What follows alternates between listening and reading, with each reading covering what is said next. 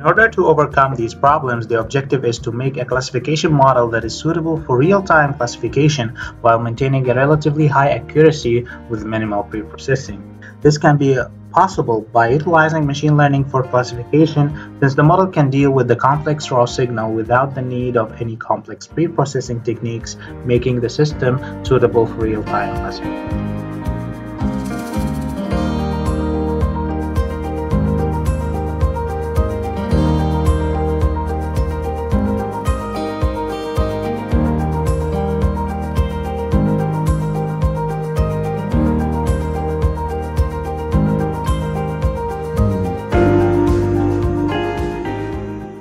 The dataset used is BCI Competition IV, which is a commonly known dataset for such applications. The dataset is of 22 electrode readings from 9 subjects.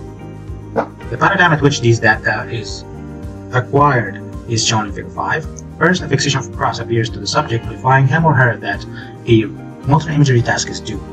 Then a cue appears on the screen, telling the subject which motor imagery task he or she has to perform. The classes available are 1 of 4. So either left hand, right hand, both feet, or tongue.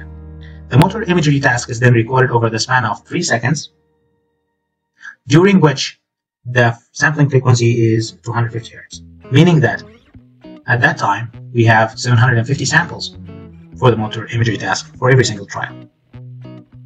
For the sake of simplicity, in our application we will use binary classification, meaning that we will only classify one of the 2 classes.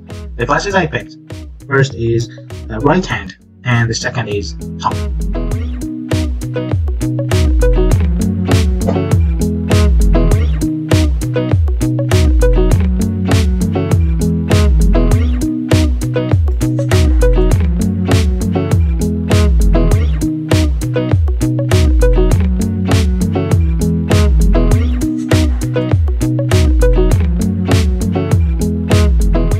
Please note that for this dataset, it has 9 subjects, and since the nature of this signal is that it is subject-oriented, a classification is done over a single subject only.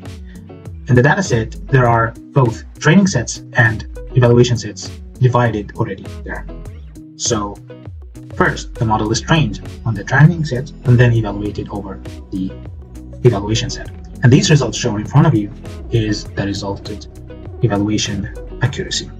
First, common spatial pattern or CSP is used for feature detection and extraction.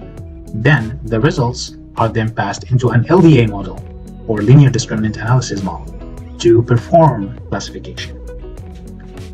Passing the results of a single subject resulted in an 84.5% accuracy, which is, compared to state-of-art results, very good.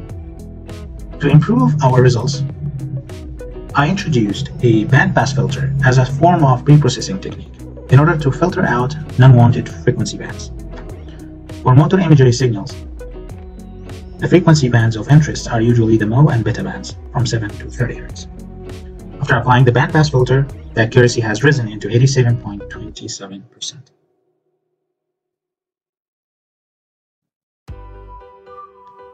Later on, in order to improve the results, and since this application is aimed for real-time analysis, a different technique of classification is introduced, where we have another class named unknown, where non-definitive classifications fall under.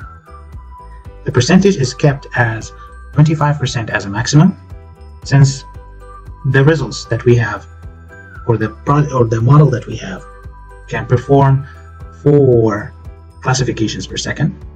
If we have a maximum percentage of unknowns limited to 25%, meaning that we can rule 1 trial out of 4 per second. Doing that increased our percentage into 90.55%, with an unknown percentage kept under 21.3.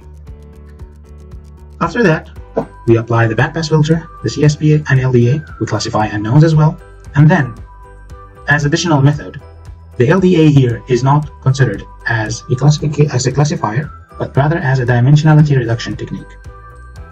Then, a logistic regression model is used in order to classify the results. The balanced accuracy has risen into 92%, with unknown filter predictions limited to lower than 70%. for you. The biggest advantage of our system is that it can be used for real-time classification. As shown here in the figure on the right, we have the benchmark for both the CSP and LDA algorithms. As for CSP benchmark, it has a runtime of less than 4 milliseconds for 128 sample size. Similarly, for LDA, the benchmark runtime is less than 1 millisecond, making the whole classification process for 128 sample size lesser than 10 milliseconds for the whole thing, which is very suitable for real-time applications. The final model structure is shown on the figure on the left.